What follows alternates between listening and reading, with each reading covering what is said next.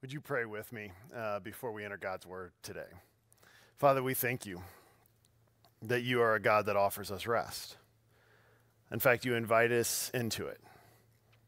So, Jesus, we pray that we would experience again the completed work that you accomplished on our behalf, and that we would find our fulfillment, our rest in you. And we ask these things in your name. Amen. I don't think for most of us that it comes as much of a surprise that we live in a culture that values stuff. We value the acquisition of more. In fact, oftentimes, I think subconsciously and sometimes even rather overtly, we assign value to people based on their ability to gather stuff and the quality of the stuff that they've gathered around them. The pursuit of more in our culture, our modern society, is really something of a religion. In the United States alone, we live in and own some of the largest homes in the world. Only Australia has more square footage per capita than the United States does. And yet, even with all that space, the United States is the largest occupier of storage rental units. In fact, just in the United States alone, there's nearly 1.8 billion square feet of rentable storage space. Just so for some context here, that means that we could house under the roof of our storage units every man, woman, and child in America with 6 square feet for each of us. Even on top of all of that, when we are doing our online shopping, oftentimes if you're purchasing something on Amazon or some other website, you're about to make the purchase, and underneath there's a box that says frequently bought together items. Right? Even as you're adding more to your life, they're selling to us, and they're good at it. It works. We love the pursuit of more. We need more. The pursuit of more is our religion, then work is our worship. Achievement and accumulation are spiritual disciplines, and then the notion of ceasing, of stopping, of pressing pause on our striving is a sin. Last week, we began a 4-week teaching series entitled The Rhythm of Rest, where we're exploring the idea, the command, the invitation into Sabbath that Scripture offers us, and asking ourselves, what does this look like in a modern technological culture? I think what was obvious for me, and maybe for you as well, was just how counterculture this invitation into rest really is. In so many ways, it feels foreign to us.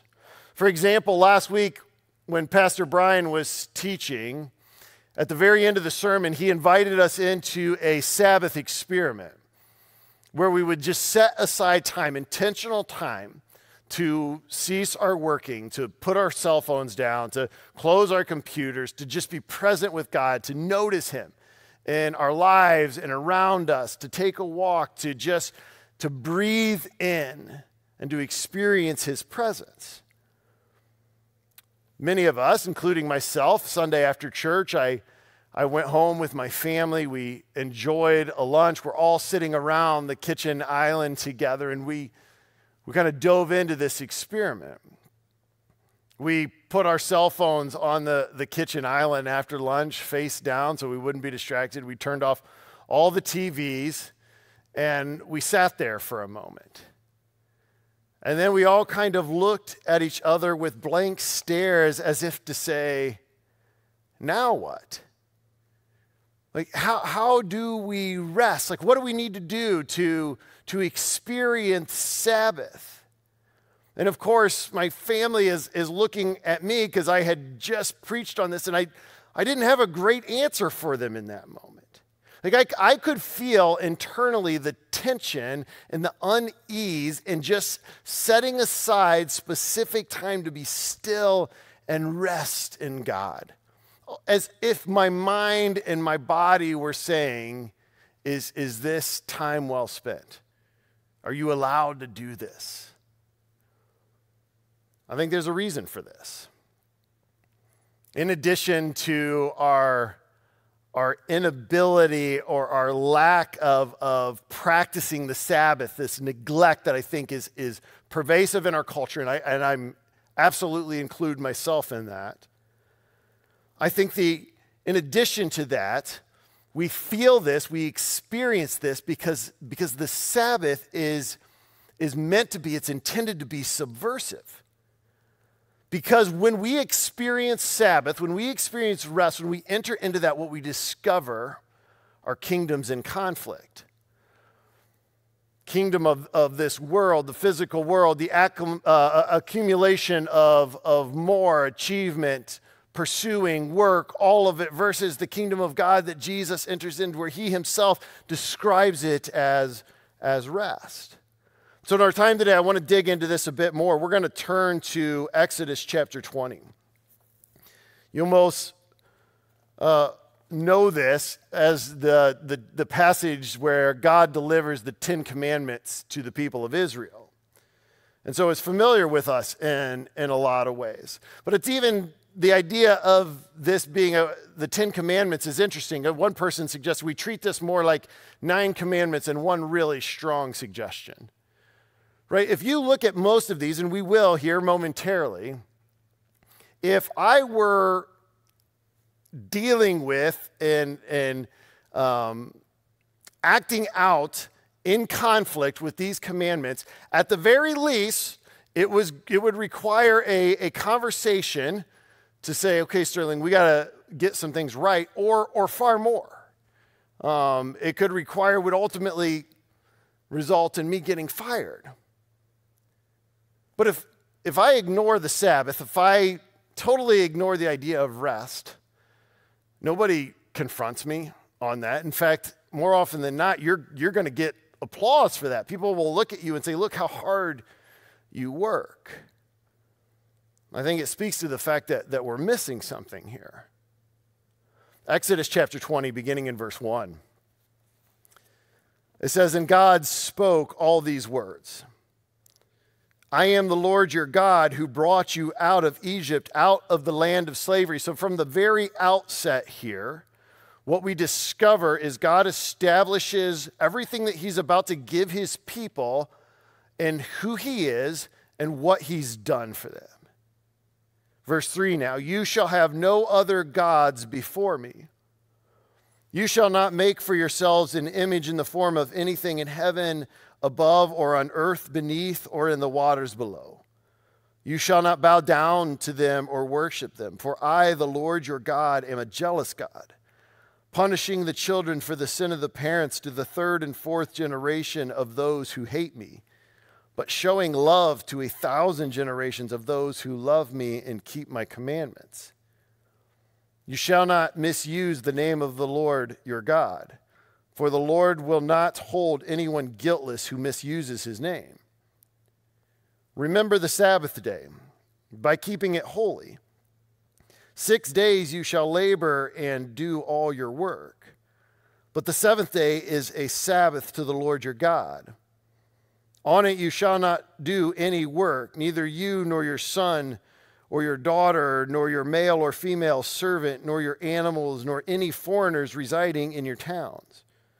For in 6 days the Lord made the heavens and the earth and the sea and all that is in them, but he rested on the 7th day. Therefore the Lord blessed the Sabbath and made it holy. Honor your father and mother, so that you may live long in the land the Lord your God is giving you. You shall not murder. You shall not commit adultery. You shall not steal. You shall not give false testimony against your neighbor. You shall not covet your neighbor's house. You shall not covet your neighbor's wife or his male or female servant, his ox or donkey or anything that belongs to your neighbor. And when the people saw the thunder and lightning and heard the trumpet and saw the mountain and smoke, they trembled with fear. They stayed at a distance and said to Moses, "Speak to us, and we will listen.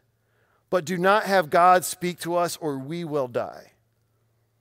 Moses said to the people, "Do not be afraid. God has come to test you, so that the fear of God will be with you to keep you from sinning."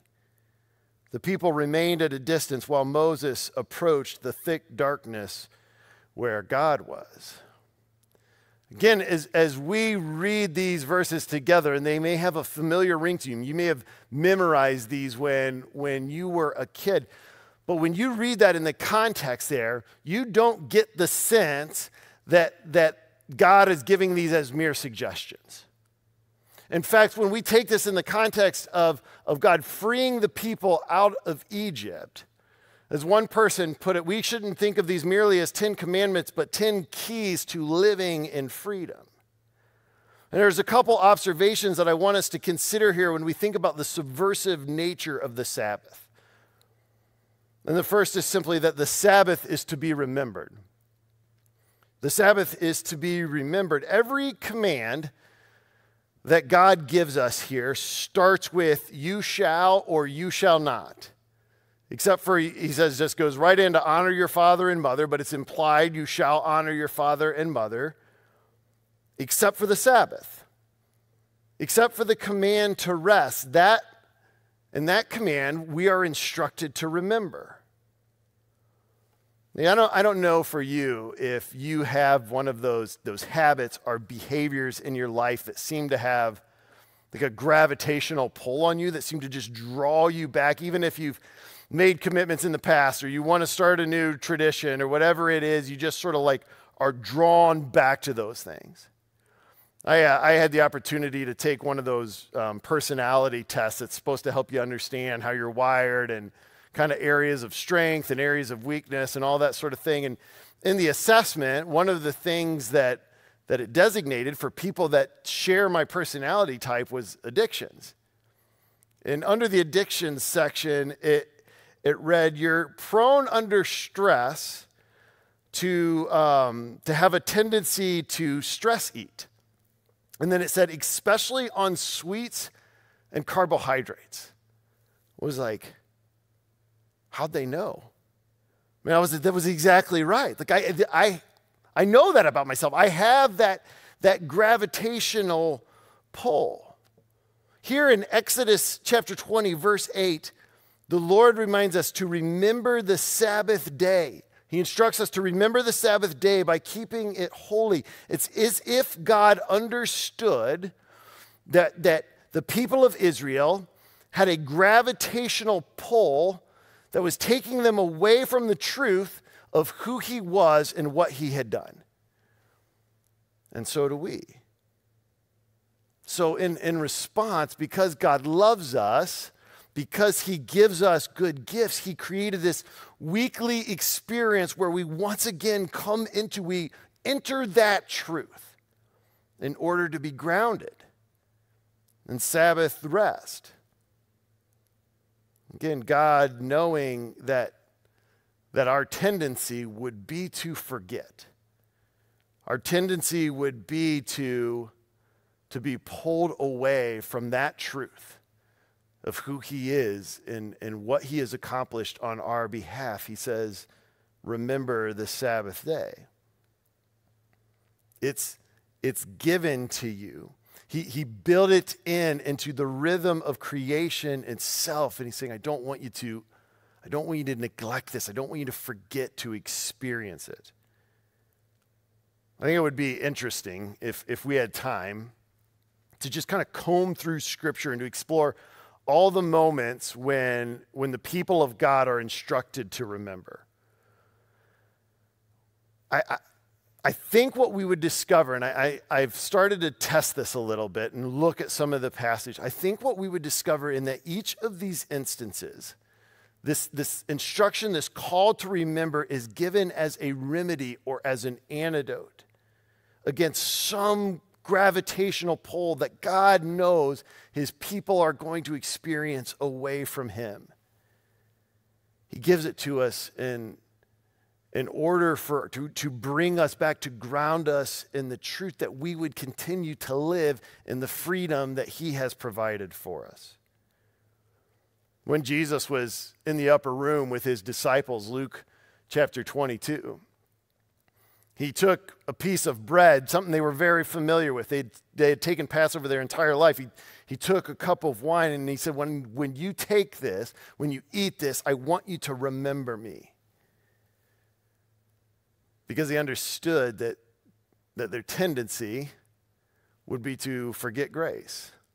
That they would be prone, as we are, to revert back to this system of living that operates out of some desire on our part to earn our acceptability before God. So God, in his grace and mercy, he gives us something tangible, something we hold in our hands to remind us that we're free from that striving. We experience that when we come to the Lord's table. We experience that when we intentionally and purposefully come into Sabbath rest.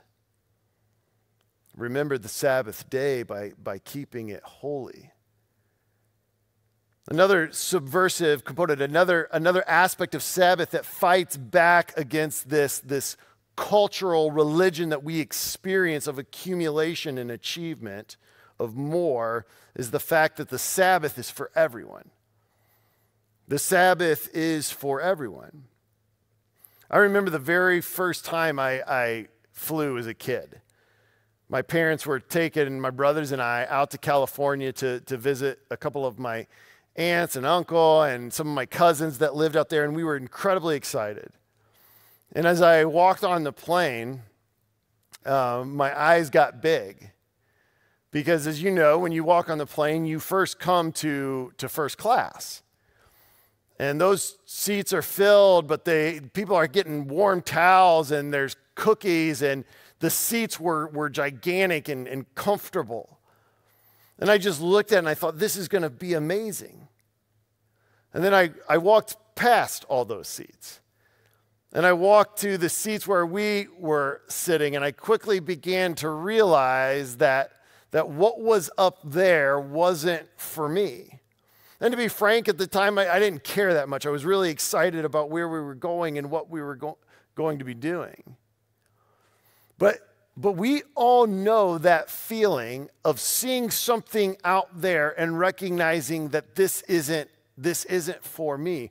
Or seeing something, conversely, that we might have and say, well, that's not for them.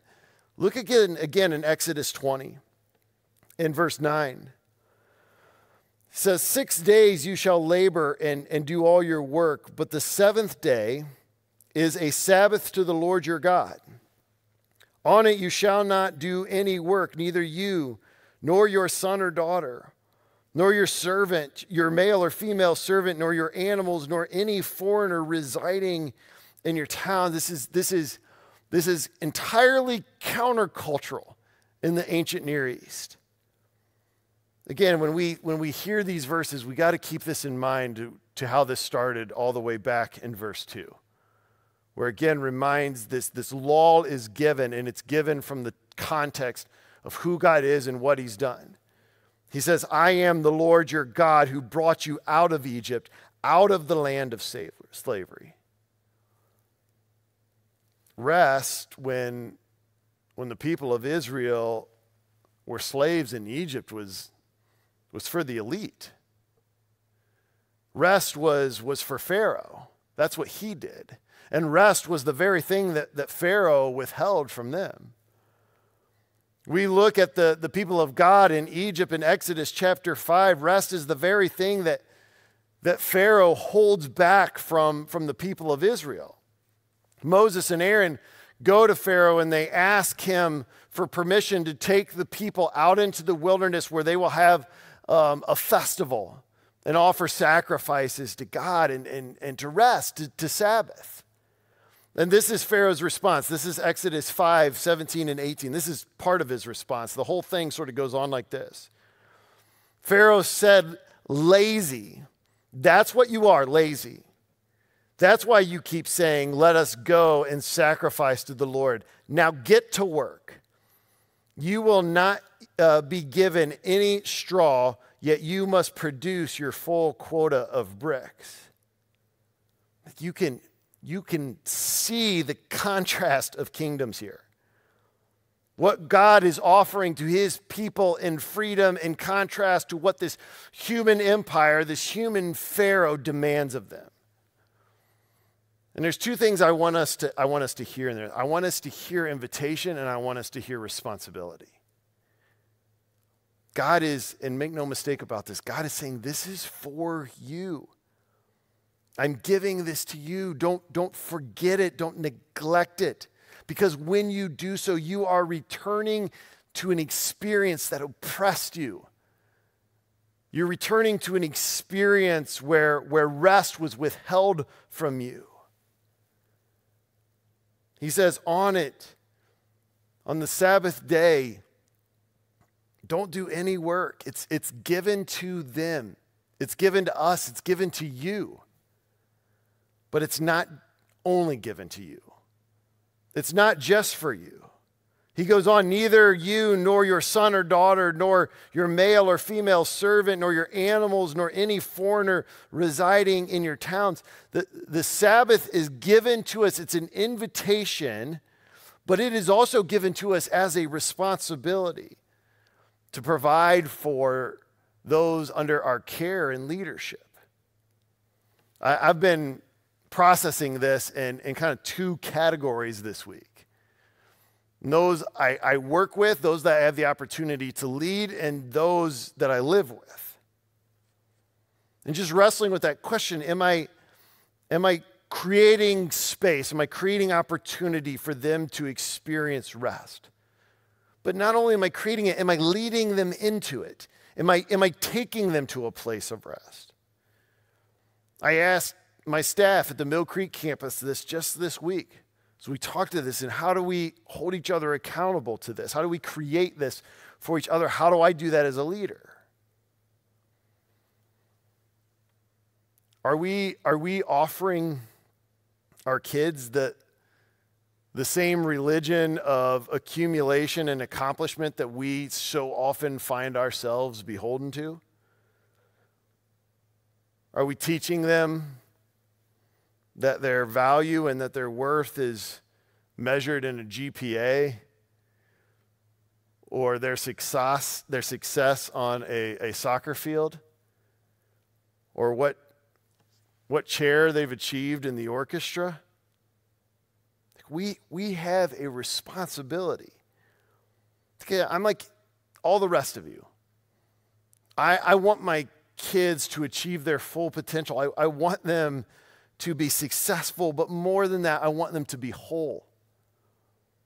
I want them to know that their God is crazy about them, that he wants to be with them, and that there's nothing that they need to do to earn that. There's nothing that they need to achieve or accomplish. There's no performance they need to give. They can come to him and rest in him.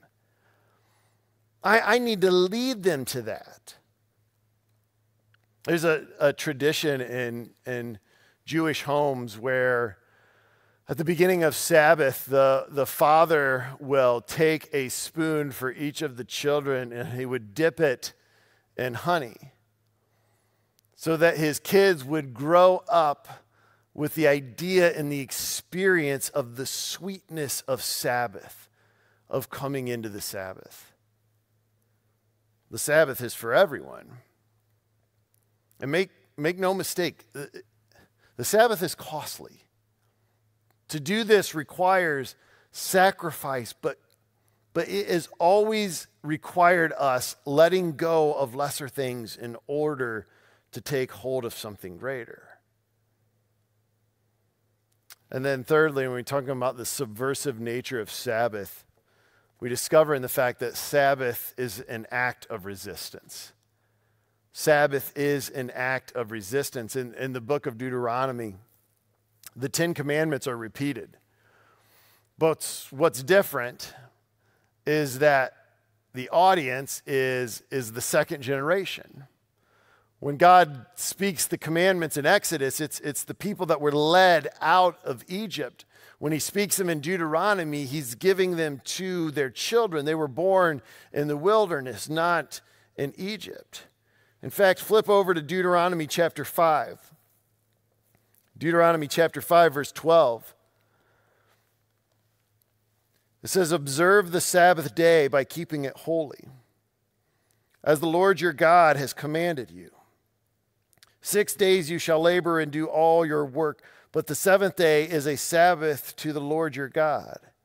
And on it you shall not do any work, neither you nor your son or daughter, nor your male or female servant, nor your ox, your donkey, or any of your animals, nor any foreigner residing in your towns, so that your male and female servants may rest as you do." Notice in verse 15, "Remember that you were slaves in Egypt, and that the Lord your God brought you out of there with his mighty hand and outstretched arm. Therefore, the Lord your God has commanded you to observe the Sabbath day." See, in Exodus, when God speaks the commandments to his people, Sabbath is rooted in the rhythm of creation. In Deuteronomy, it's an act of resistance. Remember that you were slaves in Egypt, and that the Lord your God brought you out with a mighty hand and his outstretched arm. Every human empire that has ever existed has been built on the accumulation of more. Whether it was the ancient empires of Egypt and Babylon and Rome, or the world that we live in right here and right now, it's built on the religion of more. But what God gives his people in his word, in this invitation into Sabbath, is he's saying, don't forget that you were slaves at one point in time in your life to the God of more. Sabbath rest is an overt act of resistance. It's a refusal to enter into this system that has built our meaning and our purpose around the idea that the more we accumulate, the more we have, the more we accomplish, the more worthy we are, the more acceptable to God we should be. It's subversive to the demands of a world that requires us to offer worship through our never-ceasing work. Sabbath steps on, it smashes every idol in our modern American culture. Productivity, achievement, accumulation, accomplishment, all of it. Sabbath, when practiced routinely as the gift that God intended to be, the gift that God intends it to be, breaks our addiction to more. John Mark Comer, a pastor out in Portland, said it this way. He says, "It's not only an act of resistance against Pharaoh and his system, it's an act of alignment with Yahweh and his."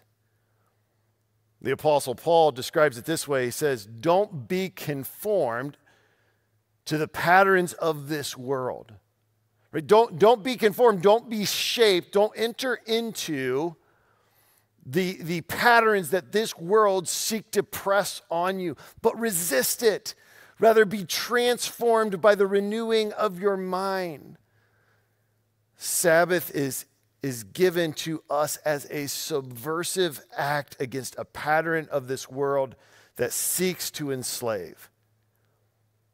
And it's given to us as an invitation into the freedom that God has already accomplished on our behalf. There's an experiment that is sometimes practiced in behavioral psychology classes. Students in the class are given a lab rat, and their objective is to be able to train the lab rat to press a bar in order to get water. And so they'll begin and they'll start by making sure that their lab rat has gone without water for 24 hours, so it's thirsty. And then when it gets near to the water, the student presses the bar and the lab rat gets something to drink.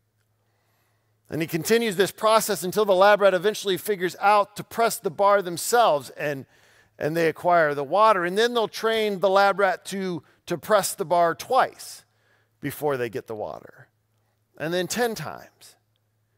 And then 100 times. And 1,000 times.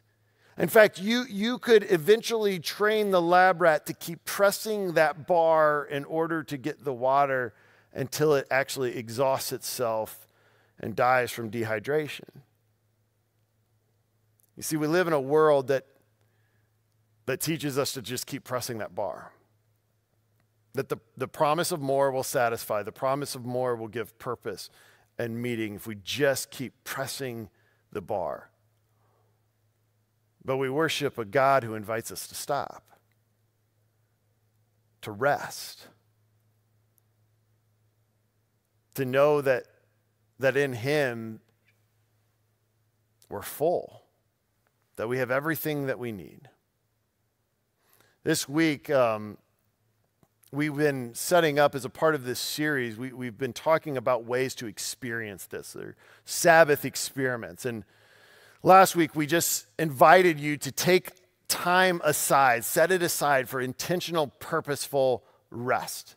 And I hope you did that. And I hope that you experienced that. And if not, I invite you to do that this week. But I want to add something to this. And you'll find there's journals online. I think they're on your app as well, where we give you ideas or ways to experience Sabbath rest on a spiritual, on a mental, on a physical, and an emotional level as a part of this series. But I just want to add something to that this week. This week, I would love for you as an individual or as a family to just take 24 hours that you mark out and don't buy anything. Don't add anything to your life, but simply set aside time to enjoy what it is that you have, what you already possess, and our God who is our everything. Set aside the acquisition of more and Sabbath rest because it is subversive, because it fights against the pattern of this world that is pressing down on us, that is oppressive, and that God has defeated through His work on the cross. Let's pray.